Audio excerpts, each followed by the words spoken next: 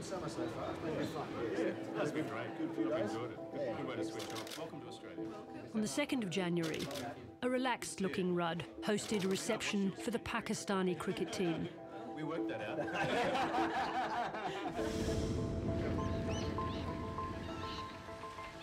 2 days later, Gillard came for a meeting. Just the Prime Minister and his deputy. No advisors. Their memories of it are fundamentally different. We were staring out at Sydney Harbour. I remember it very clearly.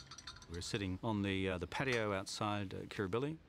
I looked at Kevin and thought he has not refreshed over this Christmas New Year period. Then she went straight to the point. She'd thought about it a lot over the summer and she concluded that there are no reasons that she could support us having a double dissolution on climate change.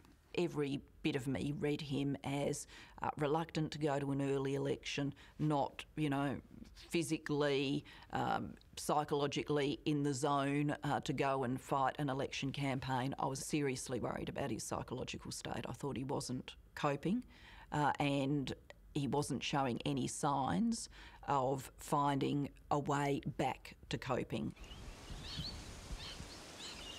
Gillard now claims she had doubts about the Prime Minister's capacity to do his job. At that point, if you'd asked him to make a huge decision as Prime Minister on that day, yes, I would have been concerned about his capacity. My sense of him at that point was that he was spent in a physical and a psychological sense.